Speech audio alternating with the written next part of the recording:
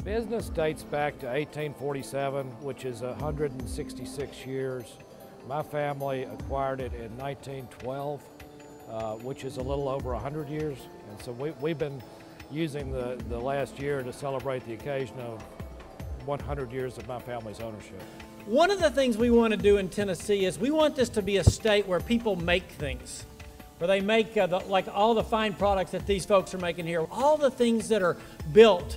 We want Tennessee to be the center for where that happens. If it's going to be a great place to produce products, it needs to be a great place for people who actually do the work as well. And I honestly think we came up with a bill that will do both of those things. I had people coming to me every time I went out on the road, and I met with businesses, and I said, what can we do to make this a place where you will grow more jobs?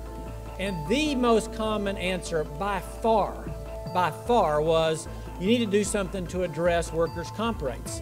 In the end, any big piece of legislation has a lot of folks that work on this, and there's folks out here from the business community, there's folks from the administration, and there's folks from the legislature, all of whom said, how do we design something that really, really works so that Tennessee can be the best location in the Southeast for high quality jobs? We're not stopping here.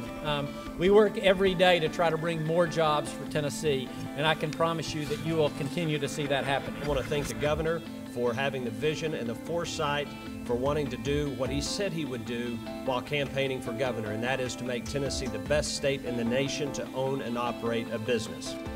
It's actually a fairly long bill in case you... Yeah.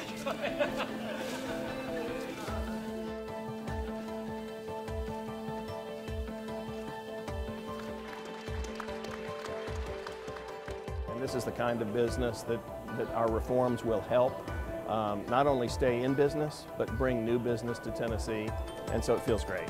Tennessee's a great place to be.